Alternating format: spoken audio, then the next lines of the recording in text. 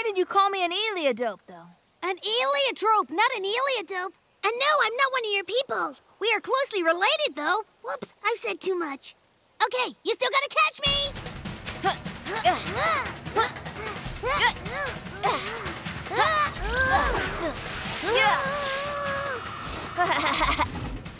I got you, I did it! Yeah, but no good catching me if we both end up totally splattered. So use your powers! Oh yeah, good call. I knew you could fly. So if I pass the test, will you take me to my family now, huh? You think Hugo came this way, Ava? I have no idea, Dally. He's probably looking for us as we speak. This island is sure full of surprises. It must cost a fortune to heat this place.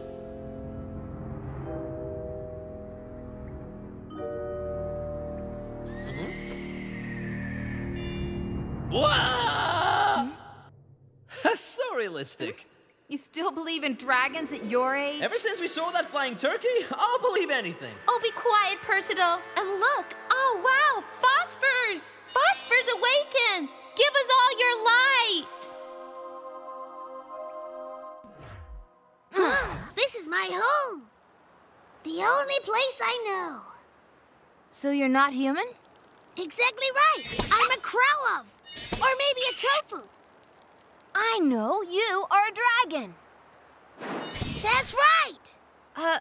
You can turn yourself into whatever you want? Like my dad Bear used to tell me about when I was little? And well, I've heard a lot of stories about you. After all, you are my little brother. But how can we be brothers? You're a dragon and I'm an heliotrope. We're twin brothers, born from the same dophus. A dophus? Isn't that a dragon's egg?